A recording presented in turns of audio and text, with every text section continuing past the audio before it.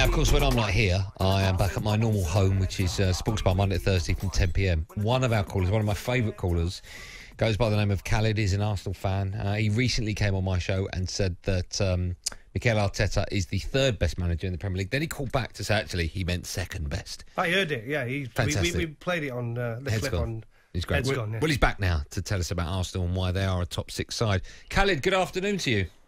Good afternoon, Andy. Good afternoon, Darren. How are you? Good afternoon, sir. Miss you on the sports bar, very kind. Andy. Very kind, Khalid. Well, it's nice to have you on drive. Yeah, cheers. Just a quick one. I had to call up because I just want to get Goughie's facts right. It's an absolute disgrace for you to say that we're not a top six club or a top six side. I'll give you one argument. In the last 10 years, how many times have Arsenal finished outside the top six? And in the last 10 years, how many times have Leicester and Tottenham finished in the top six? that argument itself kills your argument that we're not a top six side. I'm saying at this moment in time, you're a top six club. There's no doubt about that whatsoever. I think Arsenal, and it won't be long if you're listening before you're back as a top six all round as a team and a club. Yeah, but you have to say that currently we're a top six side as well. We've only finished outside the top six once, Andy. Darren. And it's it'll be twice after this year, probably, won't it? Well, if the season's not over yet, and you got. Well, it is for Arsenal. Not really, no, because it's not over. It's 38 games in the Premier League season, not 27 or 28 or 29. But even Tottenham finishing above us last season, we still had the better season because we won the FA Cup and automatically qualified for the Europa League, where they had to qualify through the group stage or whatever it was, qualify through to get to the group stage, sorry. So, I mean, there's an argument to say we're even a top four side because we finished 20 years on the bounce consecutively in the Champions League. Yeah, because that's when you were really, you were a top four side. There's not even doubt about that. But you can't keep living on the past. I agree with you. Arsenal were brilliant. They were absolutely top of the tree. One of the best four sides every single year, getting to the Champions League every single season. But the problem with you, if you're going to be honest about it, but that become the problem, didn't it? You come what Spurs are becoming. It's all about trying to finish in the top four. Goughie, sorry, I know you're short for time, but four trophies in 6 years, comparing us to Spurs. I mean, that's a bit ridiculous, isn't it?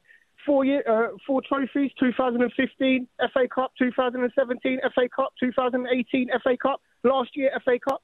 I mean, you know, it is the FA Cup. It's still a major honour, and we've won 4 of them in the last 6. So, I mean, it's ridiculous that you could even mention that we're not a top 4. Do you know what? Because I'm putting them all together. I'm putting it all together. So I'm putting it together as a club and as a team. So if you look at Tottenham, right? Yes, I think consistently they've been in that top 6, haven't they? I think for the 10 years, haven't they? For the last 10 years, they've been right up there, right? No, you need to check that, mate. They haven't. Well, I don't know. I mean, this year they are what? 19, 20, the 6th at the moment. They were 6th last year. They were 4th the year before that. 3rd the year before that. They are 2nd top the year 6 before last that. 10 years. 3rd before the They year are. 5th 2014-15. 6th 2013-14. Hang on, mate. I'm checking my stats. So you told me to do it. 2011-12 they finished 4th, and 2012-13 they finished 5th. So that tells me the last 10 years they've been in the top 6, mate. Okay, and what's the difference between them and Arsenal? Sorry, mate, if you want to do the Arsenal stats, because we finished not only top 6, but we've been in the top 4. Well, at the minute you're 9th. Yeah, season's not over. You're 9th at this moment in time. You were 8th last season, so that's 2 years where you've not finished in the top 6. So I'm just going on recent stats, mate, if you want to go down there. You were 6th, you hung on in 2017-18. In 2018-19, you finished 5th. And the days are gone. So you're 5th. You had a good year 2015-16 where you popped in at 2nd. You know what I mean? So we're talking of late. You've just slipped out of that kind of elite. And Absolutely, yes, you win in the FA Cup. You win in the FA Cup, mate. And listen, and I've no doubt whatsoever.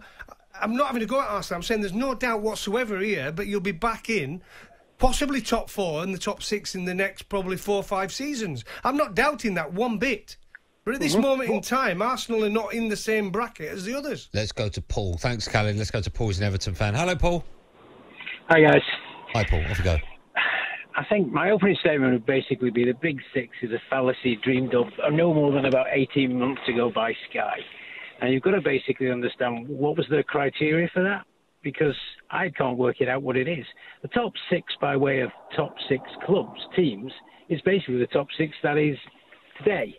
The top 6 performing teams in this country are the top 6 in the Premier League today. That changes every week, every season. But it's not. But is it over a period, not, Paul. Should it be over a 5-year period or something? No. Big, let's define Big 6 compared to top 6.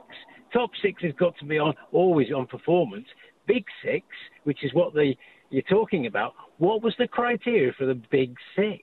Because if it was based on the last 50 years of winning the Premier League, then Tottenham would be about minus 42. So it's, there used to be a Big 5. There was always a Big 5. And then Big 5 clubs were Liverpool, Man United, Arsenal, Everton, and Spurs in a very poor fifth. Somebody coined the Big 6 about 18 months ago based on, I haven't a clue. But Everton used to be in the top 6, had a top 4. There's no doubt about it. A long time ago. But they're not even in the top 6 now, are they? They're not in the top 6. Not yet. But what I'm trying to say to you is, who defined why you would be called a club in the Big 6? There's no criteria for that. But you understand it, Paul, don't you? I understand it from the perspective of they look at it and think, oh, there's a bit of money there, there's a bit of money over there. But at the moment, the money's changing all over the place as well. On the basis of who's got the money at the moment, you could quite easily class Everton in as a Big 6 club. But we're not there on a... No, it's not big. It's not big. When you're talking about the top 6, I think it's fair to say you don't put West Ham or Everton in that argument. No.